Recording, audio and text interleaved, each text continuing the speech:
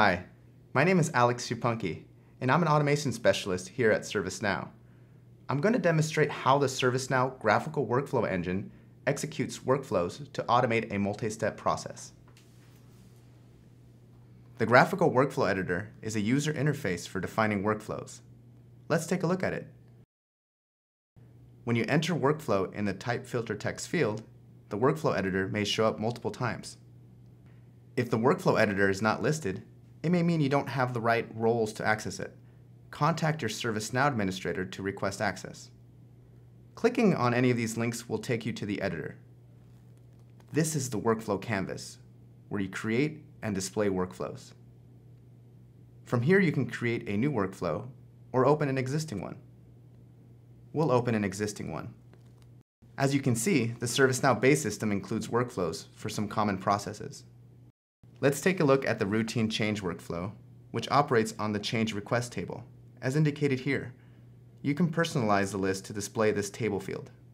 Each workflow executes a sequence of activities, such as generating records or running scripts, and transitions between them based on conditions.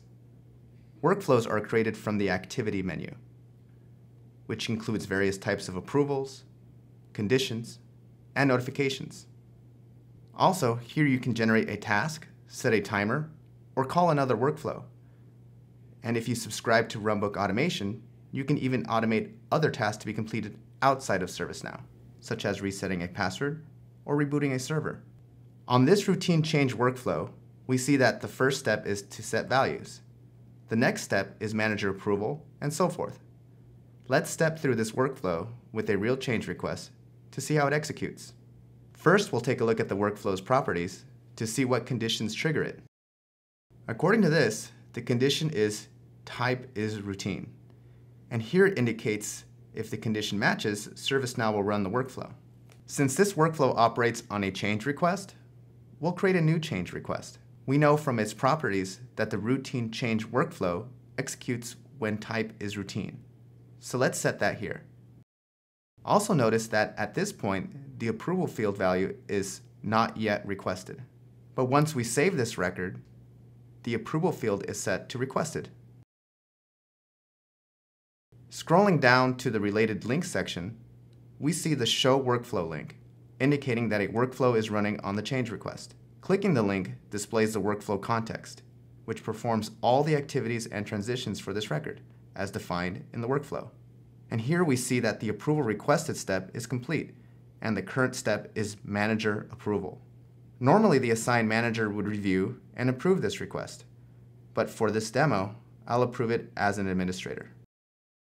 And now the workflow context shows that the manager has approved the request, and the system has set the change approved value.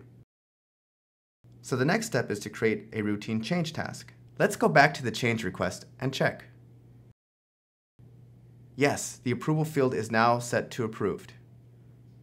And on the Change Task tab, we see the workflow has automatically generated a routine change task.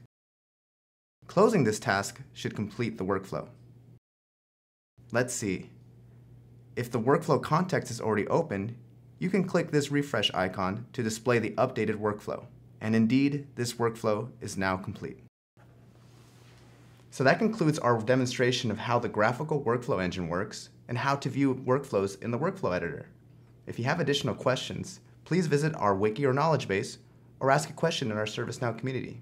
Thanks.